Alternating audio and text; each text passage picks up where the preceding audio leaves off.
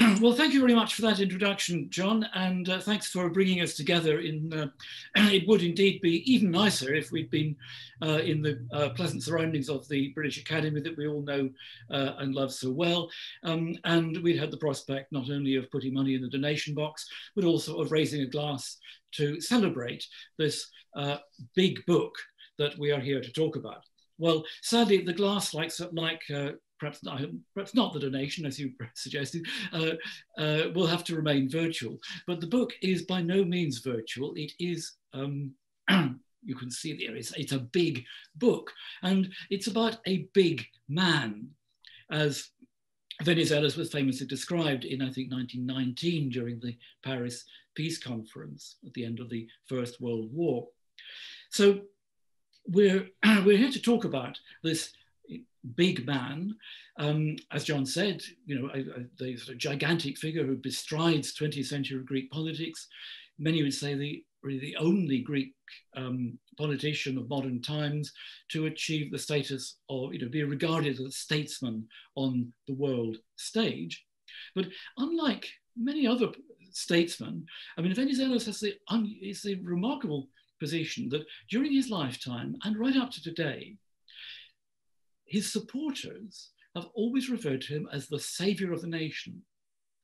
And just about as many other people have held him personally, morally responsible for the greatest disaster ever to befall that nation, the defeat by the Turkish nationalists in the autumn 1922. So which is he, savior or devil, angel or demon? Hard-headed statesman, surely he was. And in this book, between these mighty covers, we have the first half of the story. I would remind you, this is volume 1 of a planned 2-volume biography of Eleftherios Venizelos. And it takes the story from his birth in 1864 to 1914. Now that's quite enough from me by way of introduction. So before we get into the kind of Q&A format, Michael, could I invite you to give us your kind of introduction to the book and or to the subsequent conversation this evening? By all means, thank you, Roddy. And thank you, John, for bringing us together, and welcome to all those out there who are following us somewhere out in the ether. I thought I'd start with 2 thoughts, quite concrete, arising from the book itself. Roddy showed the cover of it, and there it is too. That's an early photograph of Venizelos on the front cover, taken probably fairly soon after the death of his first wife. And it leads me to point to the illustrations in the book, which I think are part of the interest, and in particular, the sort of things that people usually go to first. The illustrations don't contain many good photographs of Venizelos himself. He was a very photogenic character, as Richard Clogg has pointed out in his writings. But at the time of which we're speaking, he was not a world figure and therefore didn't attract so much attention from the various photographers in Chania and Crete. That was to change. But meanwhile, there are some wonderful photos which were taken by the photographer of Prince George of Greece, who became High Commissioner in Crete and had a well-known struggle for power with Venizelos. And I commend those because there's the 2 of them next to each other. There are many more, including some of the international forces in Crete in the late 19th and early 20th century, which are very fine examples of the photographer's art. And these come from the Literary Society Chrysostomos in Chania, courtesy of the chairman of the society, Kostas Mavrakakis. The other thing that I'd like to point to before we get further going is that, here we are, that's the man himself. Photographs are not the only images we should have in mind. There's a lot of folk art concerning Venizelos, particularly during the Balkan Wars, popular lithographs, which you still see around, and these little busts, which come from Kanya. You can pick them up for a song in the shop near the cathedral in Kanya. And there's one of Venizelos wearing his characteristic skull cap. There we are. The other thing that I wanted to say by way of introduction is that the captions at the head of each chapter, in a sense, tell the story. And I do think that they are parts of the book that you should give some attention to if and when you read it. I've tried in making these little headings to the chapters to give space to contrary views. There's quite a lot of Venizelos on his own political philosophy and so on. But there's also his opponents. There's the Dragoumis family, Stephanos Dragoumis, who was prime minister, who became an opponent, Ion Dragoumis, who was murdered by Venizelos' followers later on, and others. And these, in a way, encapsulate the book. One favorite I found was from Prince Nicholas. Prince Nicholas, the younger brother of Prince George of Greece and of Constantine, Crown Prince who became king.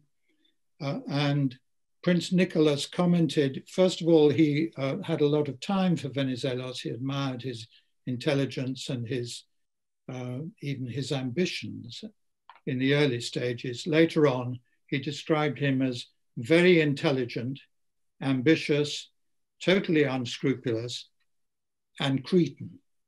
And that and Cretan says a lot about the attitudes of the royal family at that time. This is, of course, after Venizelos' run-in with Prince George, which soured the royal family towards him. But a better quote on which to end is from the Prime Minister, the great Prime Minister, Charilaos Trikoupis, who said, "The English are our only neighbours. They alone touch us everywhere."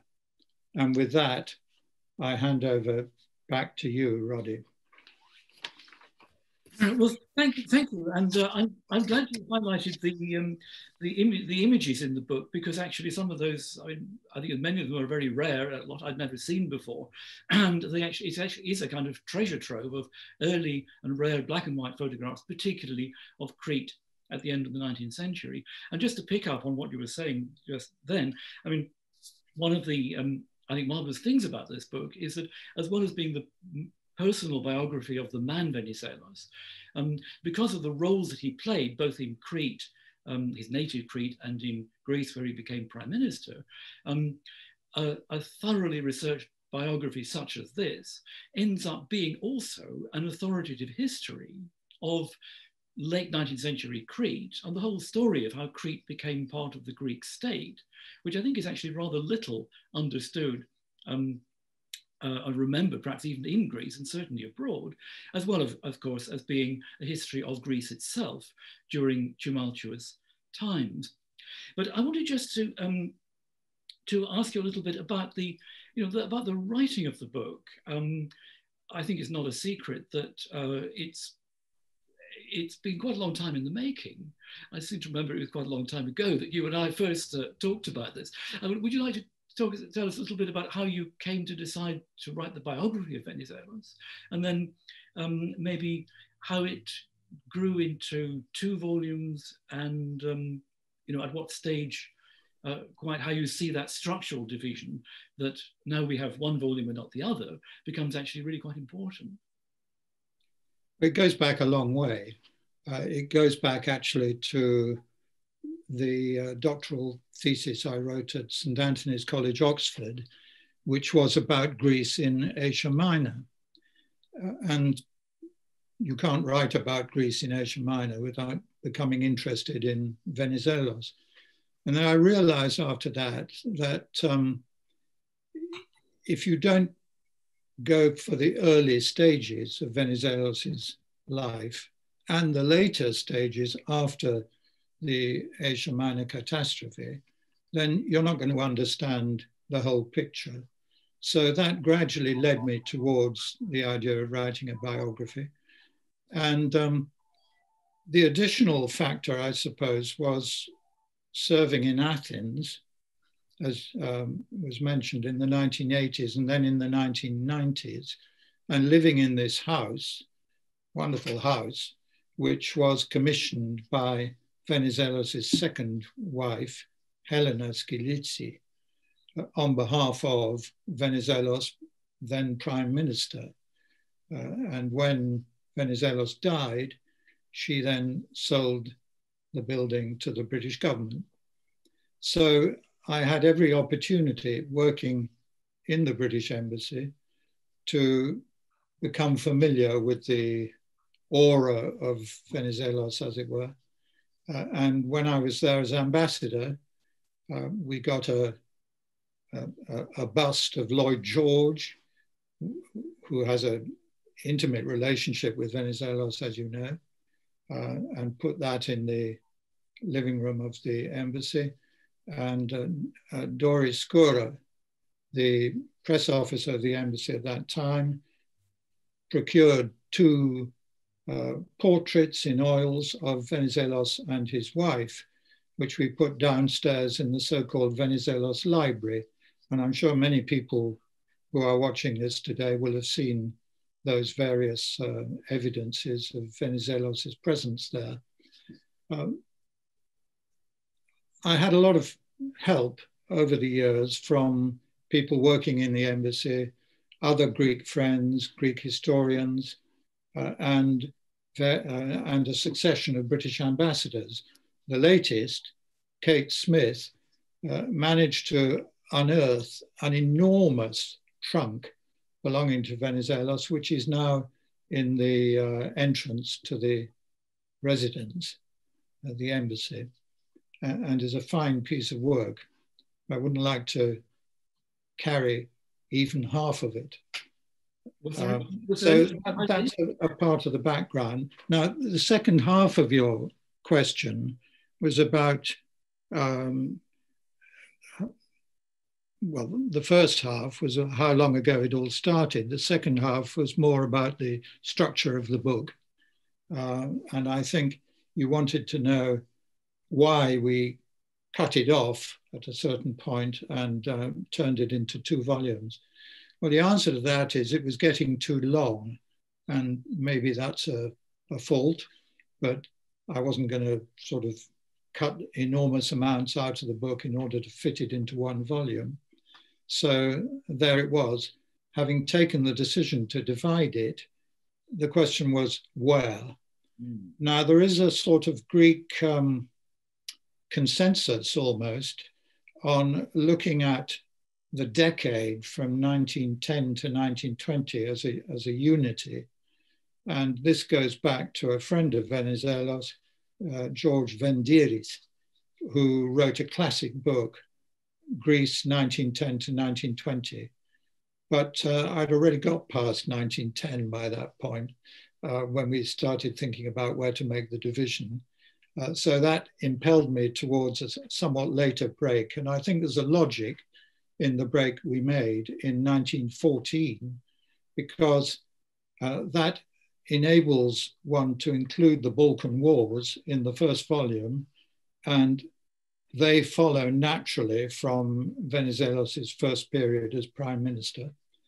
Whereas in 1914, there really is a natural break with the beginning of the Great War. So I decided to make the change at that point, and Michael Dwyer, the publisher of Hearst Books, agreed with that, with the comment, let's take 2 bites of the cherry. I was just going to follow up because I noticed you said we on a number of occasions, and Yeah. I imagine that was referring to your publisher Hearst. Do you want to say a bit more about their involvement and how the firm or the person in particular has contributed to the story so far? How far Hearst as publisher contributed? Or? No, yeah, yes.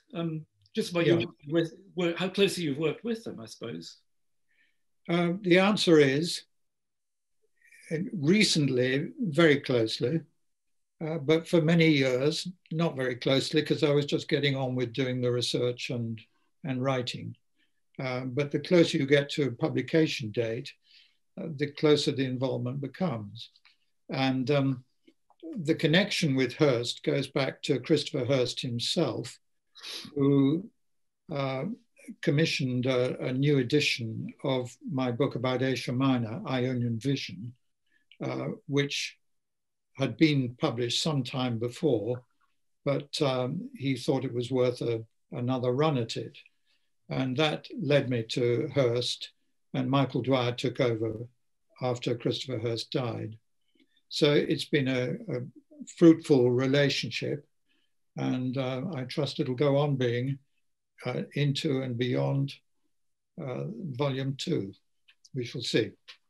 Well, that's very good to know. And I mean, it's just the opportunity to get in the fact that they have done a beautiful job on the production. The production values are extremely high.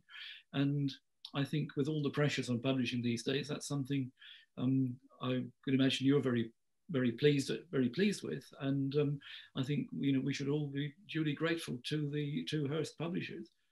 Well, the other thing that I am very pleased with is the fact that they've priced the book very reasonably, and by contrast with academic publications these days, that is really quite something, because the student at university can't afford to buy the publications which come off the academic presses. They're just too expensive.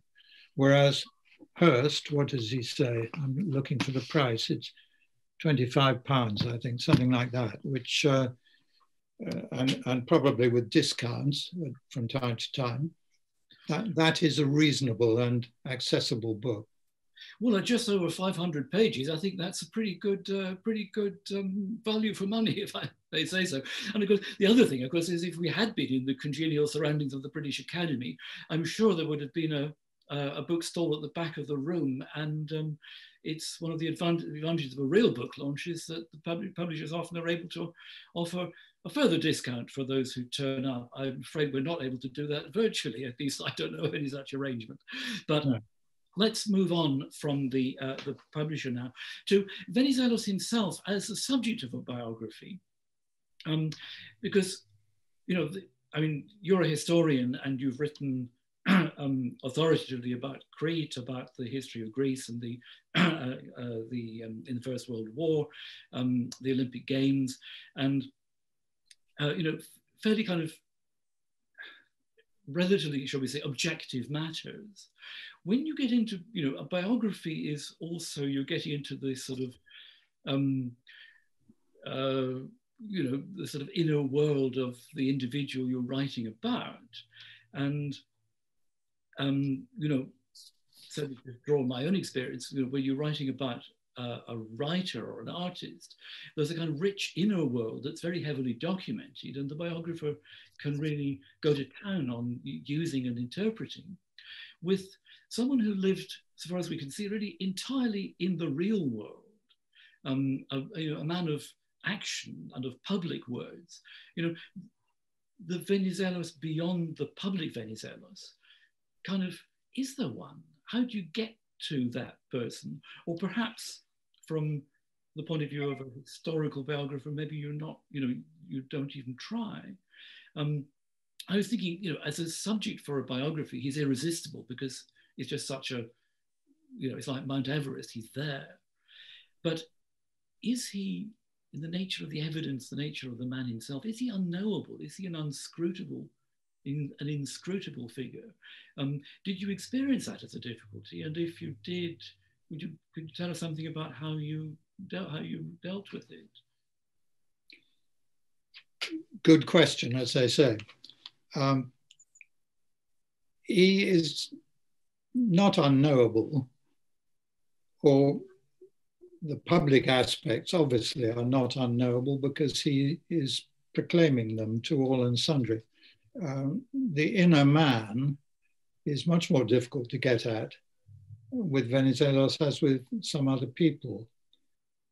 He didn't keep diaries except on rare occasions.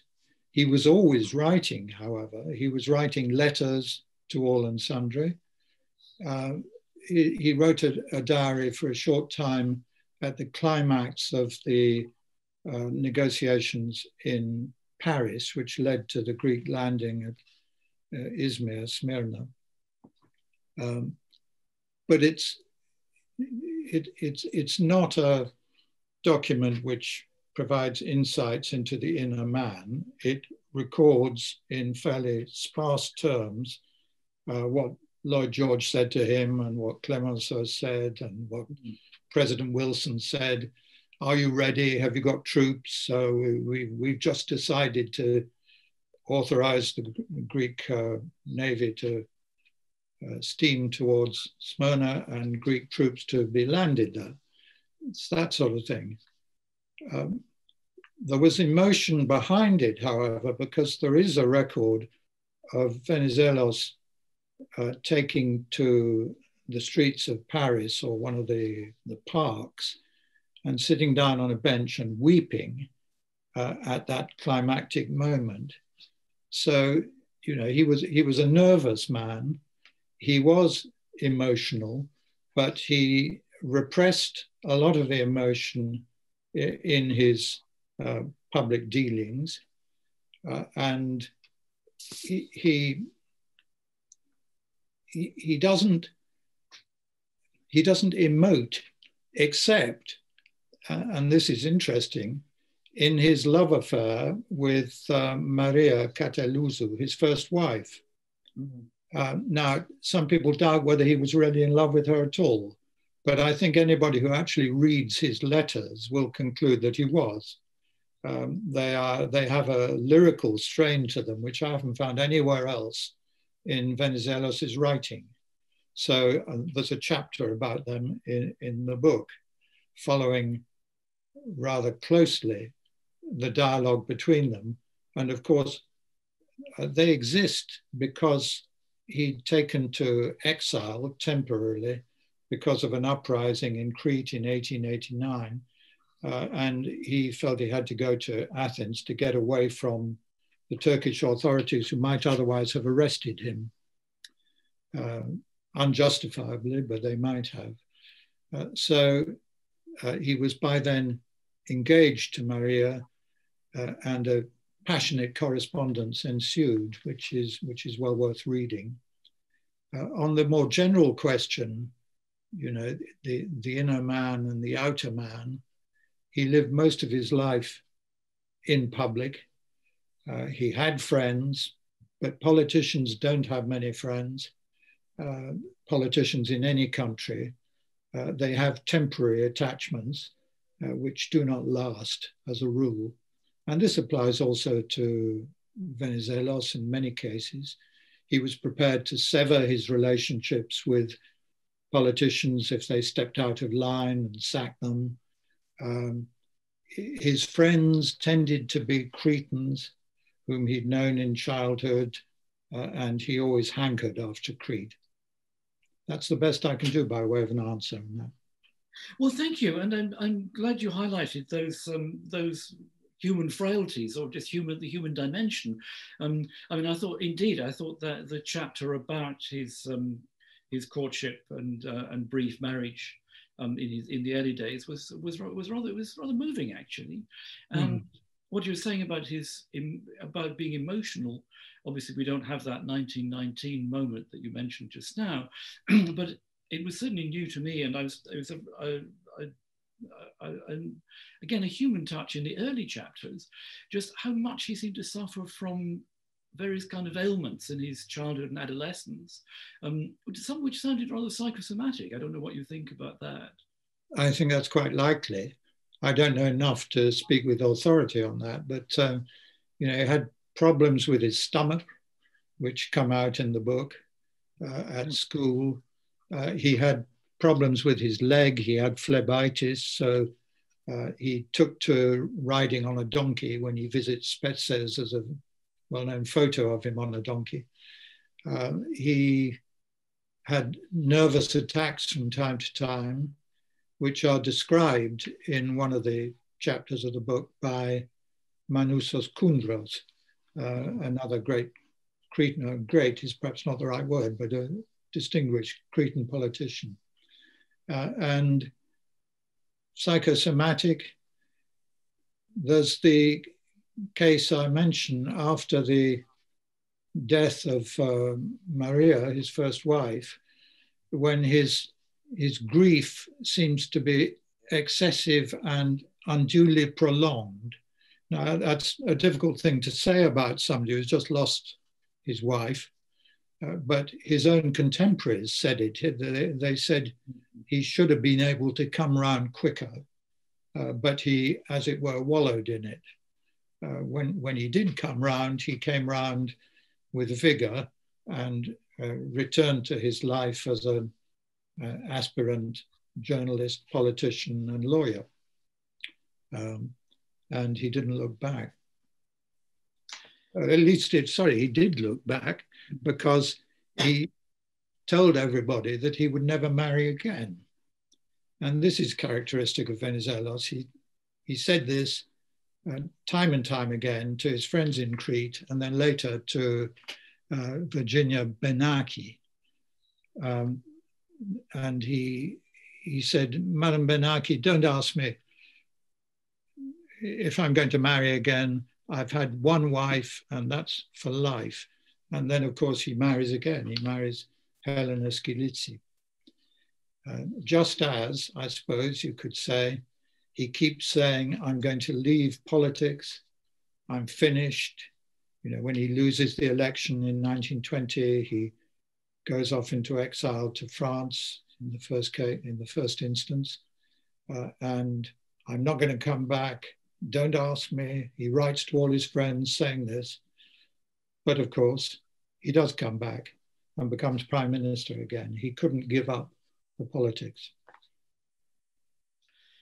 Well, thank you. I mean, this is so. What we've got a rounded Venizelos, a human Venizelos. He's not just the the savior or devil, whichever side you're on. He does have an emotional side, despite, as you were saying, the lack of evidence, but there is some, and you certainly bring that very vividly into the frame. And I was just thinking about some of the what perhaps we could say about, because as you know, a great deal has been written on Venizelos inevitably, and of very variable both approach and, one might say, quality. I mean, other things that I thought this book particularly brought to the table are the way it's judicious. There's constantly balanced. You're constantly evaluating, and it's balanced. You're not, as many of his biographers have been, you're not sort of riding a charger from a particular corner of the field. It's seems to me an entirely non-partisan discussion of strengths and weaknesses. It may be, I don't know how you feel about this, it may be that those of us who are not Greek writing about Greek politics and Greek individuals can, or inevitably, bring a slightly different perspective to bear from those who are, whose own lives and families are closer. And finally, that everything you say about the individual is very thoroughly contextualized, both in the local history of Crete, the national history of Greece, and the broader history of Europe and the world.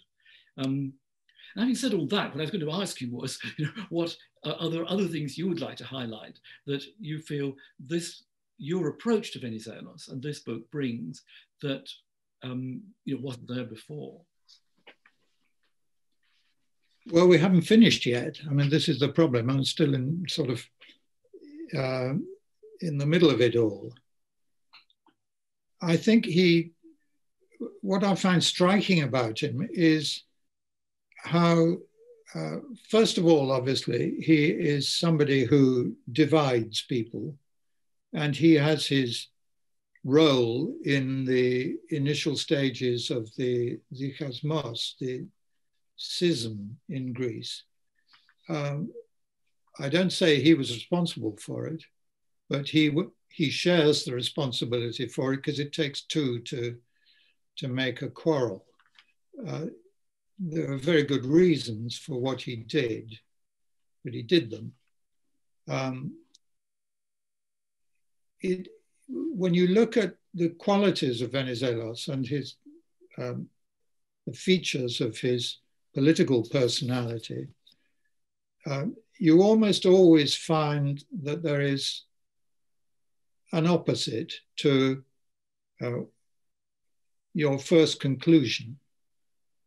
And for this, I would quote the obituary of him written by the founder editor of Kathimerini, Georgios Vlachos, distinguished journalist, a strong anti-Venizelos.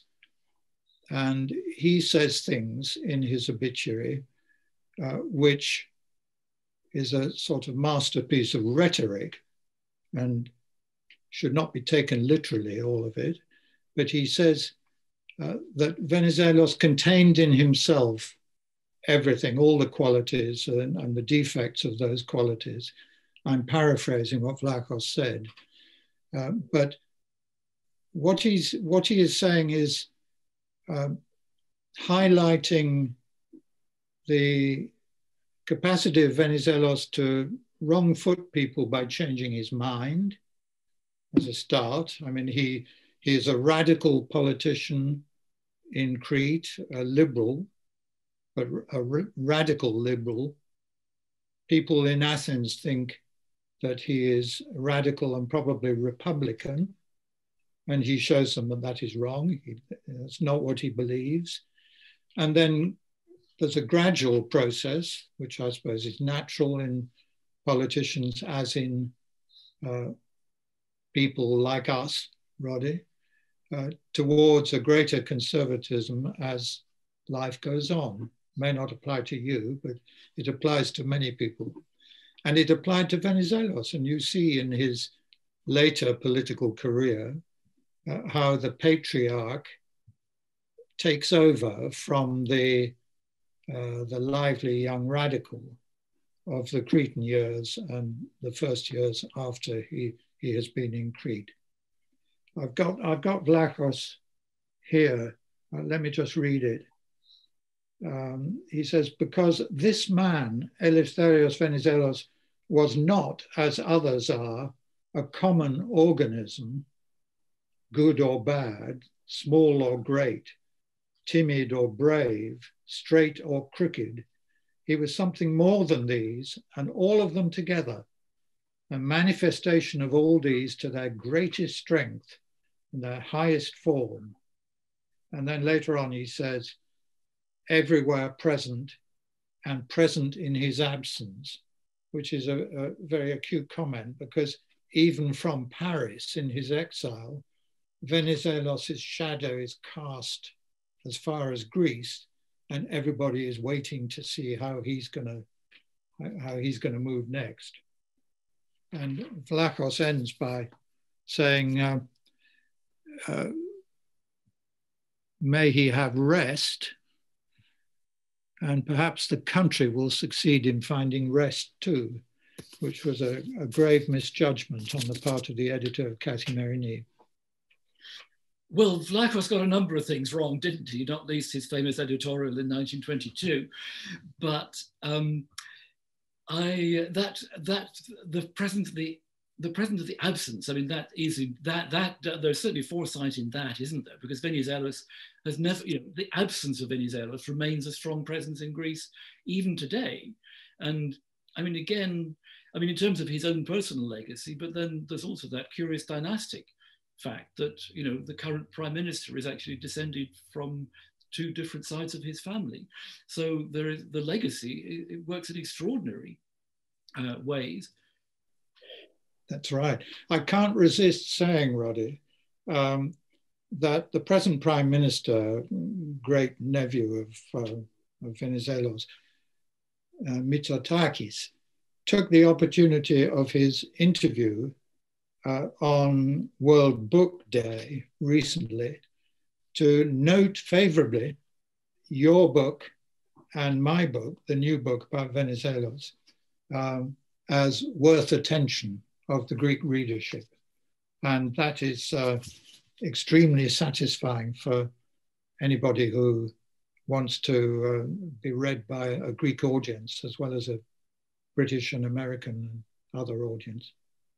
Well, perhaps between us, we can return the compliment and say that, certainly for myself, I wish more prime ministers around the world read books at all, let alone ours. But yeah. I appreciate that, as I think you do. Venizelos did read books. He was a tremendous reader.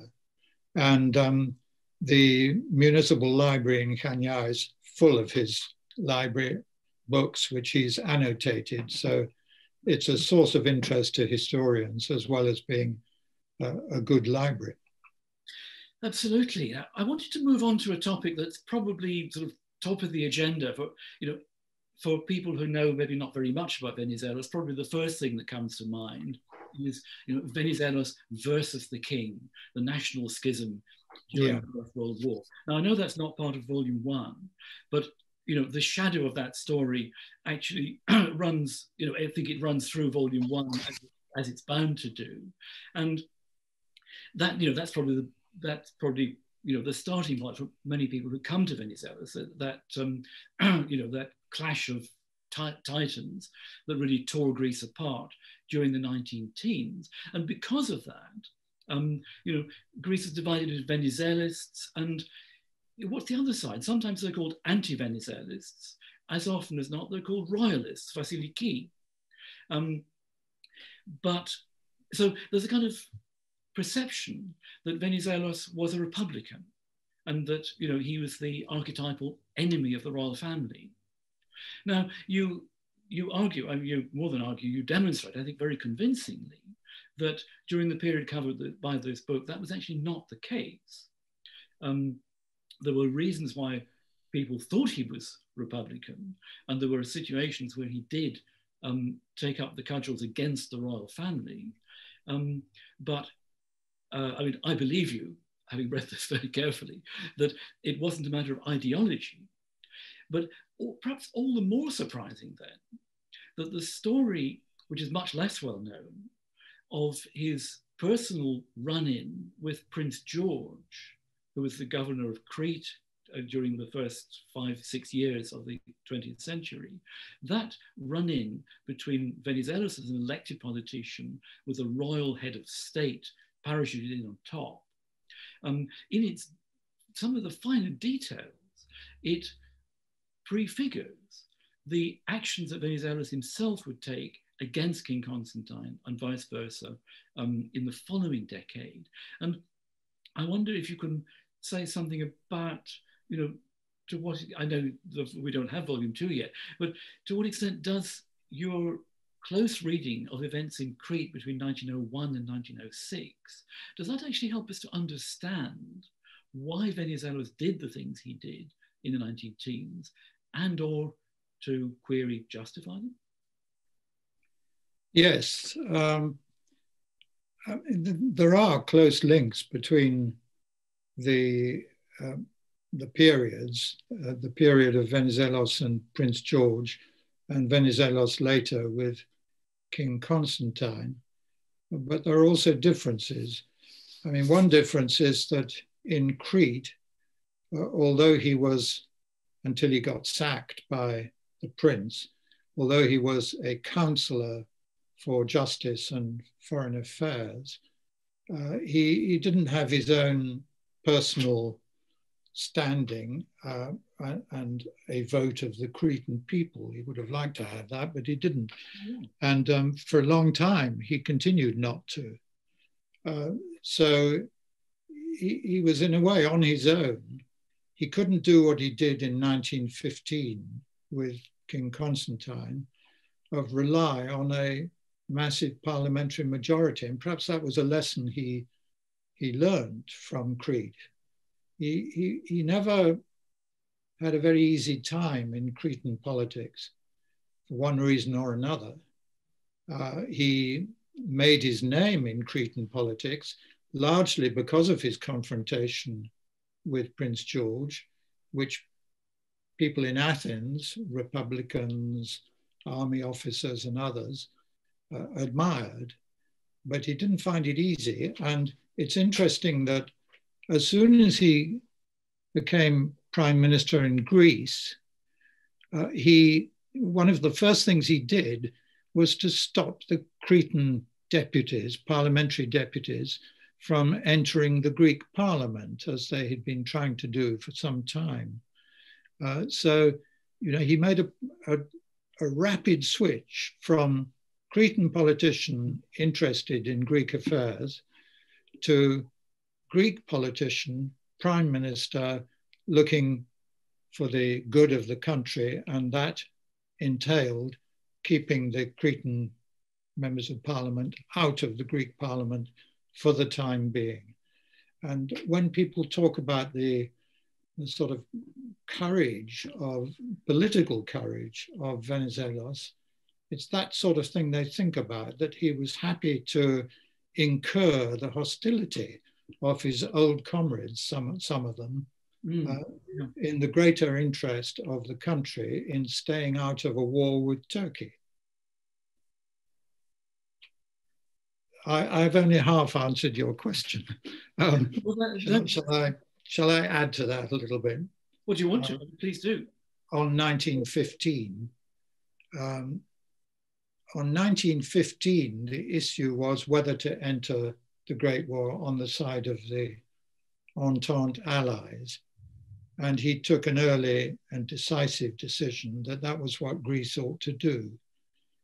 Now, the issue between him and the king was an issue of parliamentary sovereignty. He couldn't see why the king should call all the shots in foreign policy. That was a traditional attribute of Greek kings, but it was not entrenched in the constitution. And so he decided to challenge it. In Crete, it was not quite the same because, as I mentioned, he didn't have that parliamentary majority. So he was on his own. That's why he had to revolt and go up to Theriso in order to challenge the prince, which he did very, very subtly and very brilliantly. Yes, I mean, that's really interesting because, I mean, I started with the similarities between these episodes and you've really, drawn out the rather important differences. And indeed, you've reminded us that although, he sort of, Crete was a springboard that led him to become Prime Minister of Greece, he never actually enjoyed the political or electoral success in Crete that he did once he got to Greece. And that is, that again is quite an interesting difference. I think just before we leave this, sorry, did you want to come in on that, Michael? Yeah, I just wanted to say that the element we've left out so far is his ambition, his personal ambition. His ambition, which he would say, and rightly I think, was an ambition for Greece, but it was also personal. He found it very difficult to accept somebody else bossing him around, as the king was in a position to do with the help of his own advisors, and as Prince George, to begin with, was in a position to do in Crete. I think you've just answered the supplementary question I was about to put to you, which was reading your account of the events that led up to Theriso. I really thought, why does he have to do this? Yeah. Surely, the way the narrative builds up, the obvious thing for someone as smart as and able as he is you work with the people you've got. You get Prince George. You work with Prince George. You get him working your way. You keep on the right side of him. You don't need to antagonize him because he's not. He's not a great figure in himself anyway. You don't need to bring it to matters to a head. But Venizelos, the way you tell it, it's kind of demonio, a sort of daimon. He just has to do it. Is it almost a tragic flaw? And does that apply to King Constantine as well? I mean, when he confronts King Constantine. King Constantine is very different, I think. He could be stubborn, but he needed his advisors to produce the arguments, which he probably wouldn't himself have been able to come up with, all of them. In Crete with Prince George, I mean, there's very good descriptions of Prince George by the British Consul General, Esme Howard, who describes him as a cheerful, friendly sailor who said that he was going to run Crete like the captain of a ship. And for Venizelos, this was a bit of a red rag to the Venizelos bull. Why should somebody, even a brother of Crown Prince and son of the King of Greece, why should he be able to dictate the policy of the island? And there is a bit of a parallel, because this is what he objected to. Although he didn't have the parliamentary backing to justify his objection. In 1915 he did, and so he was in a stronger position vis-a-vis King Constantine. Yeah, and just before we leave Venizelos' character and sort of motivation, I can't resist reading an extract from one of those captions or epigraphs that you mentioned at the head of each chapter, which indeed are very telling. This one is Philippos Dragomis in February 1913. So it's right in the middle of the Balkan Wars. And he says of Venizelos, "It's strange how little confidence I have in that man. I think he is dangerous because he combines terrible daring with a complete lack of solid national feeling." The first bit I thought, yes. The second, the national feeling, where's that coming from? Would you like to comment on that? Yeah. Well, I mean, the Dragomises called Venizelos a lackey. Not only the Dragomises brothers, but some others too. And I quote Sikelianos, who was saying much the same thing at one stage. And it was this business of making up to the great powers, and particularly to Britain, which got some people's goat. And Philippos Dragomis also objects to Venizelos' smile in the same piece which you were reading out, I think. He says, I hate that man's smile. But one asks, hating the smile came after the political impulse felt by the Dragomis family against Venizelos and against playing up to the great powers. But Venizelos was ahead of his critics almost always, and he was certainly ahead of them at this time when he saw that the future for Greece lay with the great powers. It always had, and in a sense it's changed now because of the European Union and so on and so forth. But at the time we're speaking of, Greece needed to have patrons or a patron in the great powers, and this was Britain. And you know, Ragumis and others didn't like this. That's why they didn't like his smile.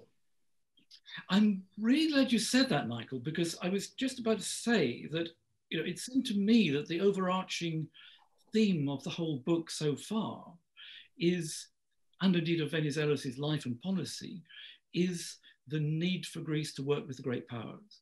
Yeah. And from what I know of his later career, I think you can plot that through volume 2 as well, but we will see. I mean, do you think is that a fair assessment? I mean, would you? I mean, I think this is something you're bringing out, and I think you're presenting it in a balanced way, but in a positive way. Whereas the Dragomides, as you said, are rather offended by it. But I mean, is that a fair summary in a way? I mean, of the overarching sort of thrust of the book, that actually Venizelos, he speaks for those Greeks who have always aimed at integrating Greece and gaining the best for the Greek nation within international corporations and structures. Well, this does get us on towards volume 2. And I think you have to make a distinction between the years up to 1923 and the years after 1923.